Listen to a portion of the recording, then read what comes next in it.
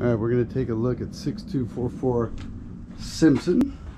I also have a 360-degree video if you'd like to look, but this is just a regular video, so I'll do some panning. Here we have a nice living room. And then over here, next to the entry is a little coat closet. To your right, you have a dining area. To the left of the bedrooms.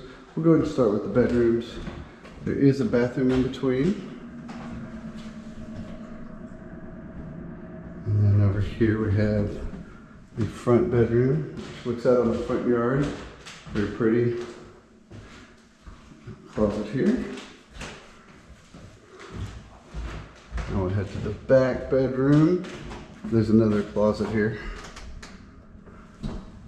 This back bedroom, of course, has its own closet, and then it opens up to the backyard. There's a door there. Now this area is like a, I like to call it a convertible den, because there was a closet here at one point.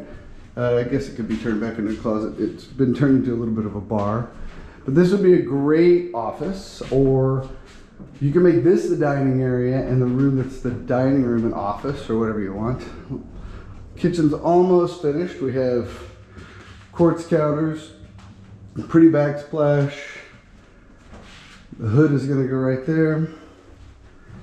And then this is the laundry room. Got a stack of washer and dryer. This goes to the backyard. That door over there goes to the garage. And then here we have a, it's meant to be the dining room, but this could also be an office if you want to use the other one as a dining room. All right, so let's look at the backyard. Really cute backyard. We have a nice pergola here. A lot of outdoor space. You can put like tables and chairs out here.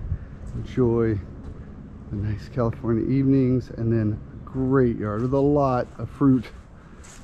I think it's orange, lemons, pomegranates, I'm not entirely sure.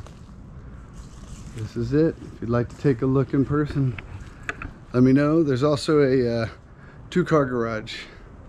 Thanks for watching.